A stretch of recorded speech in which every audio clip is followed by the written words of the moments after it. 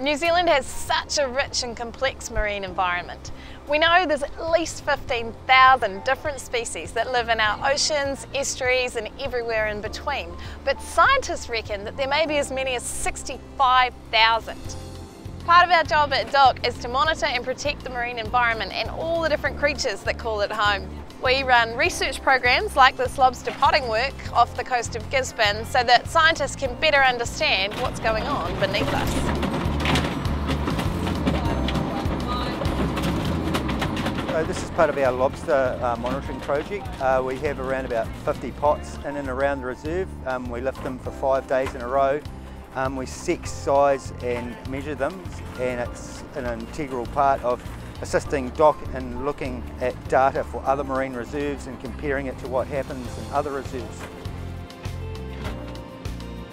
This work is part of a marine research and monitoring program that's supported by Air New Zealand.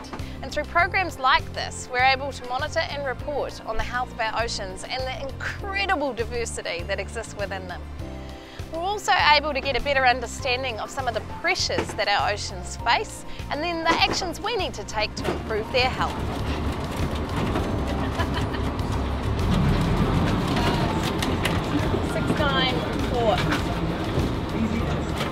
As Kiwis, we're lucky to be surrounded by endless coastline, and we all want clean, healthy oceans that we can swim in, gather kaimoana from, and be proud of.